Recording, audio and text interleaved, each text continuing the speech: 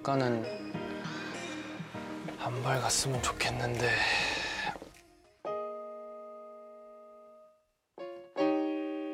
건반 하나로 곡을 쓰던지 아니면 그냥 악기 없이 흥얼거리던지 먼저 멜로디를.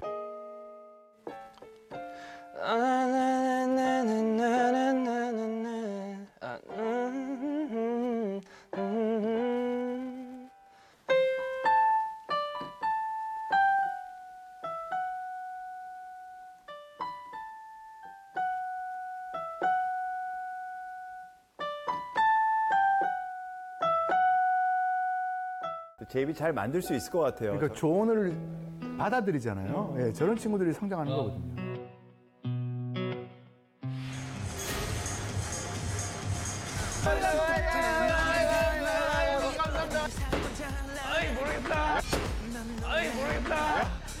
모르겠다. 저거 PD님? 네, PD님이 이제 가로막고 있는 거죠. 형의 곡들을. 그냥 요즘에 대부분 너희들의 완성을 한 가지 방법만 써. 뭐냐면 벽이라고 생각하고 딱 깨버려야지.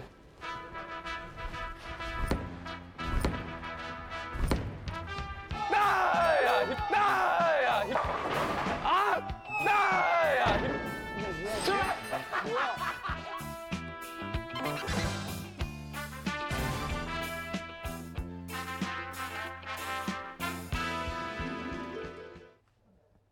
진영이 형한테 들려줬다가 까인 곡이 있어. 한번 들어볼래? 궁금하다. 진짜 궁금하긴 하다.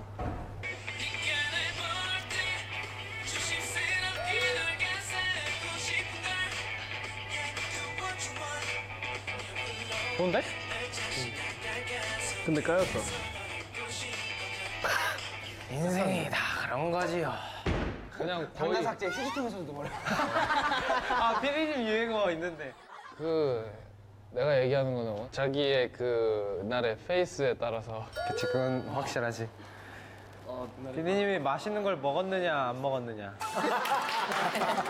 심지어 저희 녹음할 때도 그런 게 있는데 저는 똑같은 방식으로 계속 노래를 하고 있었어요. 그랬는데 갑자기 매니저분이 후식 드실 시간이라고 하고서 아이스크림을 사다 드렸는데 그거 딱 한 입 먹고 나서 야, 한 5번 하면 끝나겠다 이러고 갑자기 그전에는 계속 안 듣고 아니 아이스크림만 먹어봐.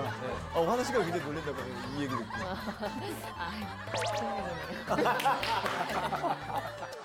진영이 형은 근데 진짜 순수한 것 같아. 야, 진영이 형이 너한테 그 말 들으면 참 무기일 것 같지 않냐?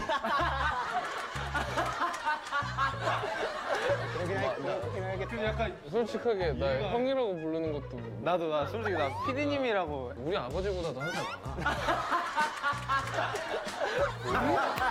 대박. 진영이 형이 72년생이시고 우리는 큰아버지 정도 돼. 형이라고. 나 지금 토마토 먹다가 토마토 목에 걸리는 줄 알았어. 69년생. 지금 내가 딱 만들고 있는 곡인데 주제는 약간 혼란스러운 내 마음이랄까. 봄에 더 내 자신이 우울해지고 약간 뭔가 내 자신에 대한 불안감이 생기고 약간 뭔가 그런 거에 대한. 나는 솔직히 이게 좋거든? 자신이 있고 이건 좋은데 어떻게 말을 해야 될까 내가. 아, 그러니까. 일단 먹을 거를 사고 들어가야 되는 게 진짜 아까 말했듯이 기분 좋게 하는 게 가장 베스트야. 스시 어때? 근데 저번에 일본에서도 스시 드시는 거 되게 기분 좋아하셨어. 초밥 먹고 완전 기분 좋아지셨어. 초밥? 나 좀 간단한 거 뭐 없나? 요즘에 뭐 먹지? 요즘에 뭐라기보다는 약간 옥에 관심이 많으시잖아. 옥발치. 와, 저번에. 옥발치. 진짜 깜짝 놀랐어. 먹을 거 갖고 와야 되는데. 내가 옥 챙겨갈 수 없어. 옥은 해봐지. 오늘 이 만남이 굉장히 나를 더 혼란스럽게 만드는 것 같아. 아니, 그냥 너무 걱정하지 마.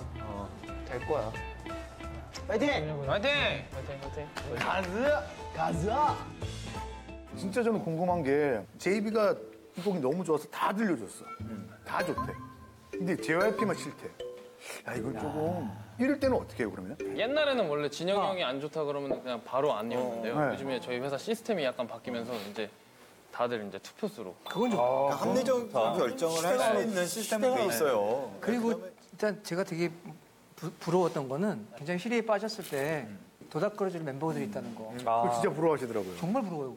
그게 팀만이 가질 수 있는 어떤 그런. 그렇죠. 그러니까 에너지죠. 긍정적인. 남들이 다 아니라고 그래도 내 편이 있는 거잖아요. 얼마나 거기서 힘이 돼요. 근데 이제는 또 포에버가 있잖아요. 제가 다 하는 거예요.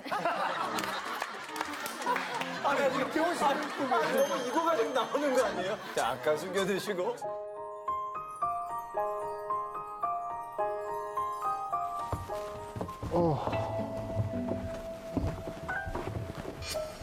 누구 왔다, 누구 왔다. 안녕하십니까.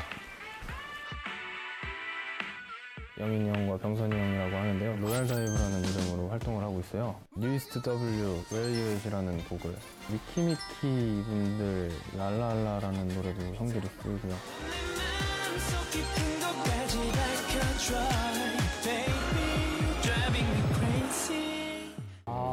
요즘 이렇게 공동 작업을 많이 하더라고요. 그렇죠. 팀으로.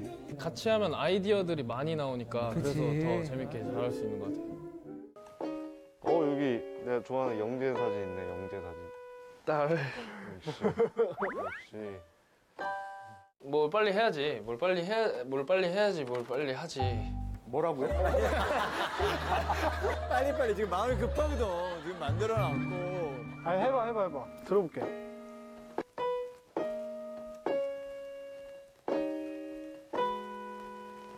딴딴딴딴. 수모국 같은데? 수모국 같은데? 왜? 뭐가 마음에 안 들어도? 잠깐 스피커 꺼도 될 것 같은데. 내 폰으로 작업하면 안 되는 거야? 그거 듣고 싶지가 않네. 되게 재지하네, 음악이, 코드가. 되게 어둡다, 진짜. 재즈 그런 식으로 가되 약간 어둡게 테마를 약간 그렇게 하는 게 나을 것 같은데. 어둡게? 슬픈 어때? 약간 난 뭐 항상 슬픈 거 좋지.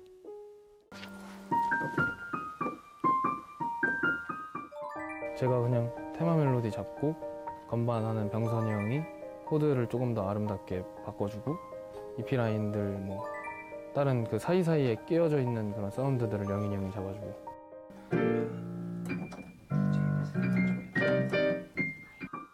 그거 두 개 낮출 수 있어 이렇게. 이거니까 이렇게 이거를 테마로 잡고.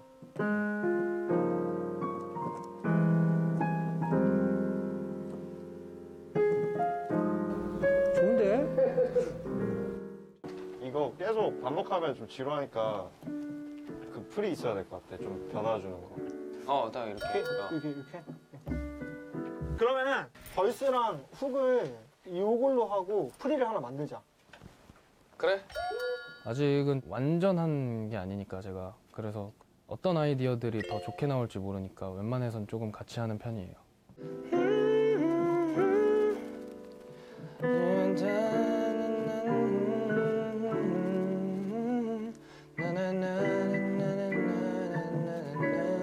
사실 저 탑라인 짜는 게 진짜 어려운 건데. 훅이 나와야 되니까.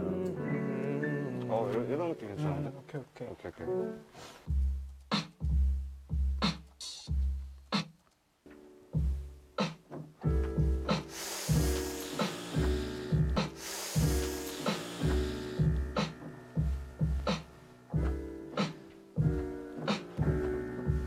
약간 소스가 별로인 거 같지 않아? 약간?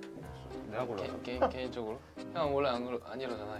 좋은 소스만 고르기로 유명한 거 아니었어? 이제 또 JYP가 된 거야. 저희의 신호예요. 약간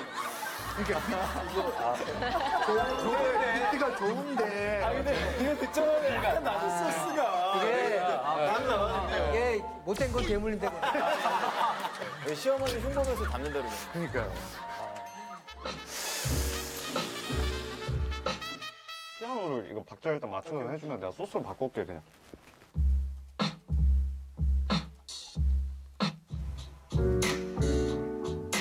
괜찮지?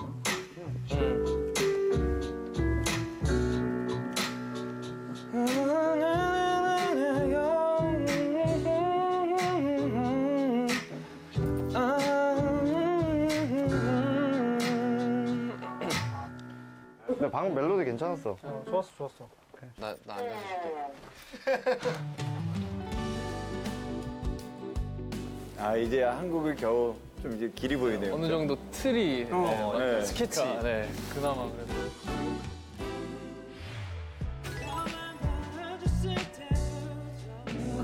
목소리 봐.